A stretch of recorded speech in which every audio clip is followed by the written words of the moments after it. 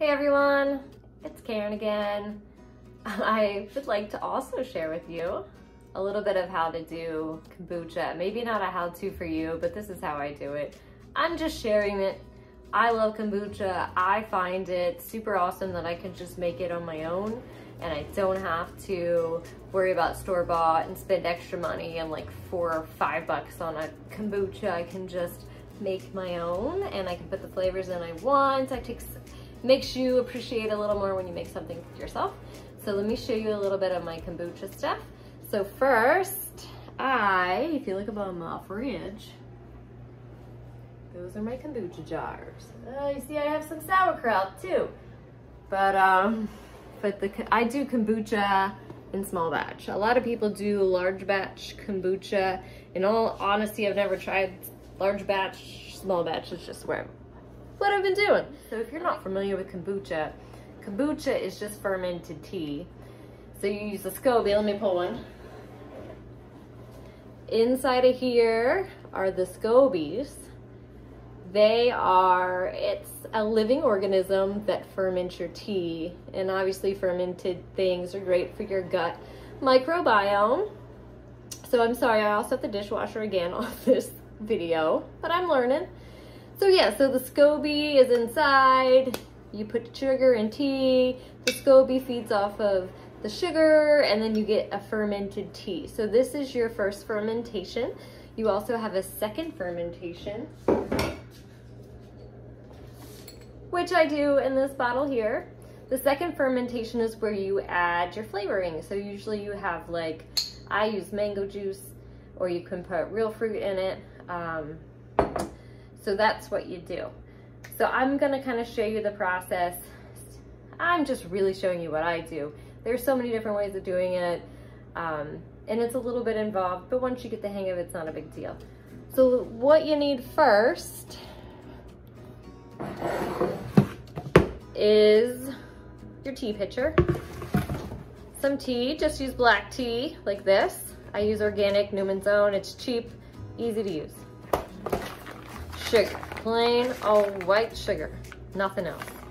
All right, so you're just gonna take, initially, I don't even measure, I just pour a bunch of sugar in. I cover the bottom of this pitcher with sugar. And then, I use 10 tea bags for what I'm doing. So 1, 2, 3, 4, 5, 6, 7, 8, 9, 10. This stuff is really easy, cheap to buy from the store. That's why I use it. I might go with a more sustainable option next time and not use tea bags. So we just take these, throw them in here. I usually don't keep the little tab. It just gets messy.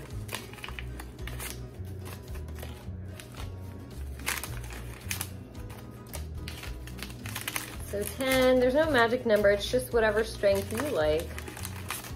But this seems to be sufficient for what I do. So what we're really doing here is just make sure we don't get that mixed up. What we do here is just make sure that, it's strong enough to actually ferment. So now I got my tea bags and my sugar. Next, we need to get the kettle. I just have an electric kettle. My electric kettle. And I fill it all the way up with water. So 1.7 liters makes, I don't know, enough tea to be useful.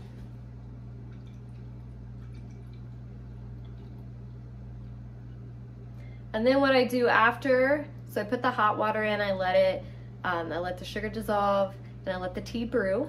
And then after that, what I do is I just let it needs to cool to room temperature, or it needs to go in the fridge. Sometimes I just make it ahead of time, because I'm too busy to do it all in one sitting, because you do have to let it cool. If you don't let it cool, it will kill your SCOBYs. So you wanna chill it or whatever. You can put it in cold too, that's not a big deal. You just have to make sure it's not gonna kill your SCOBY. So I usually stick it in the fridge for a little bit, forget about it, come back if I have time, or sometimes I come back in a couple days even.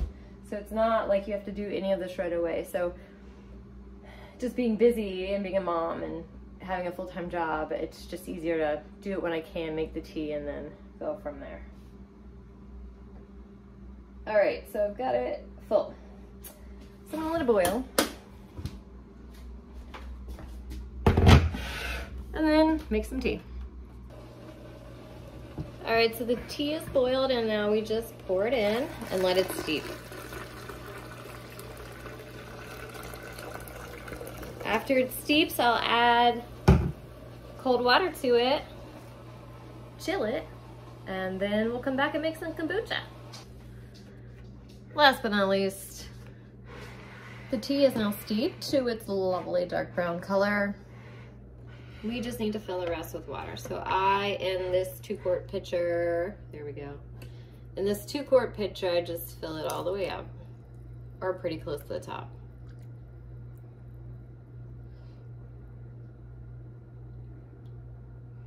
And it's still too hot. I can see steam coming off of it. I'm sure you guys can't, but too hot to, even after this sits for a little while, you really want to put it in the fridge because it's just too hot for the kombucha, for the SCOBYs. So this, what we're doing now is we're making the tea with the sugar in it to feed the SCOBYs. And that's always the first step, is getting your tea ready.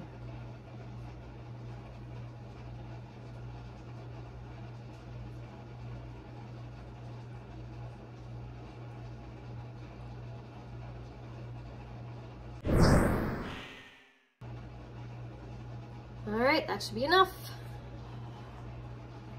Now, trying to pull it out without spilling it. There we go. All right, so like I said, this is really just to feed the SCOBYs. So what we're gonna do next, after this cools, we're going to take our SCOBYs in our jars up here, and we're going to pour them out into the other bottles and start our second fermentation process. So I'll show you how that goes. I'll explain it a little more then. Okay, so the tea has cooled to at least, I mean, it's still warm, but it's not gonna kill the SCOBY at this point. There's a certain temperature that it needs to be. It just needs to be like lukewarm, essentially. So you don't want it too hot. Too cold is not the end of the world, not bad. So basically what I have is the tea. These are my second fermentation bottles. I do 6, so I have 1 for each jar of kombucha. I don't know, this is just what works for me. And then I take some Boathouse mango. That's just what I like. You can add ginger, you can do whatever the heck you want. I've also done a watermelon mint, which is pretty good. But you know, do whatever you want, whatever floats your boat. You can actually use real fruit. I would just maybe puree it instead of put it in chunks since it's gonna go in these little bottles. But I'll just show you what I do, okay? From the top. But what I'm gonna start with is I take one of these bottles. I have a funnel and I put the funnel in the bottle. And then I take one of my kombucha jars and I open it. You can use cheesecloth. I just use paper towels because it's what I have. But I put the date, and last time I did my kombucha, so the last time was August 21st. So it's been a little over a week at this point. I don't like letting my kombucha go too long because it gets a little too much, but it's really up to you. So I just take my SCOBYs. This one doesn't need to be thin. Sometimes you have to thin the SCOBYs out, but the kombucha is really here right now. This is all the fermented tea. I lift up my funnel a little bit so it doesn't overflow, because trust me, it will happen. And I just pour it up, pour it in until the bottle starts to round. So right now you can see it's right there. So that's the first step. The second step is taking your fruit or whatever you want to flavor it with. You don't have to flavor kombucha, but it's a good idea. And I again lift the funnel so that I can see how much is going in. If you don't lift it, then it pulls up in here and you don't see how much is actually going in, and it definitely overflows. So you pour it in. I only pour in about this much, right up to this. I leave a little room for air and bubbles. And then I put it in here, cap it off.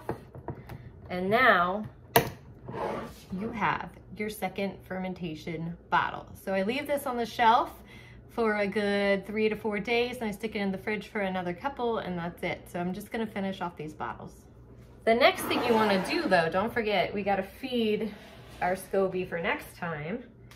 And actually, I like to put the lid on this with the filtered side on the spout so my tea bags don't roll out into my kombucha. And then I just pour this in up to the top, and there you go. I think it's just easy to do small batch because I know exactly how much goes into the brown bottles, and I don't have to think too hard about it. Get your Sharpie and then relabel. So today is September 6th. And then that's one down. And you just keep going.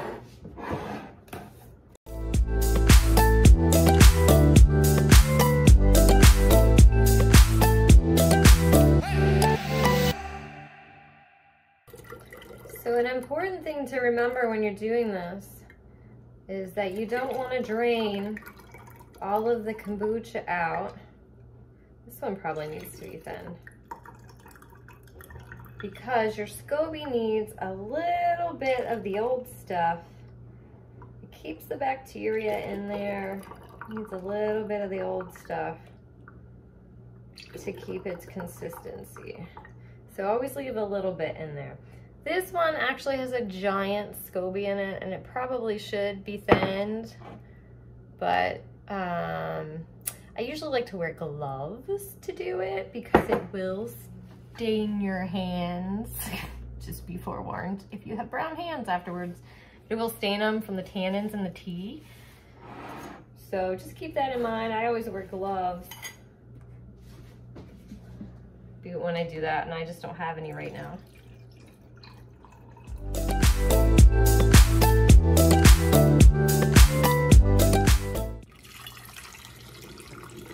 A great thing to do with your extra SCOBYs, if you don't just want to toss them, is give them to a friend. So you can make a little SCOBY, you can make a little SCOBY hotel and just like fill one of these jars up with a little extra SCOBYs and some tea, and just set it aside. I usually have enough to do that at least each time I do the kombucha. And then that way you can share the love. It's also a good idea to put your SCOBYs in like a room temperature, slightly above room temperature. So like the top of your fridge is a little warmer. Same with like fermenting anything. You want it to be a little warmer. If your house is really cold or it's winter, just stick it up above somewhere, you know, heat rises, so it's gonna be warmer up there.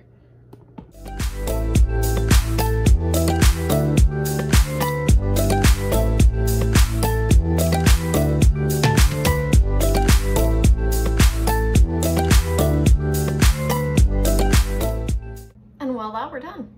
So this too should go in a warm place, so I also stick it on top of the fridge, and then in like 3 or 4 days, I just pop it inside the fridge to cool it. And actually, sometimes that helps develop the flavor a little more. So honestly, my last couple of bottles that I drink are probably my favorite generally. You can also like increase the carbonation in it if you want by adding more sugar.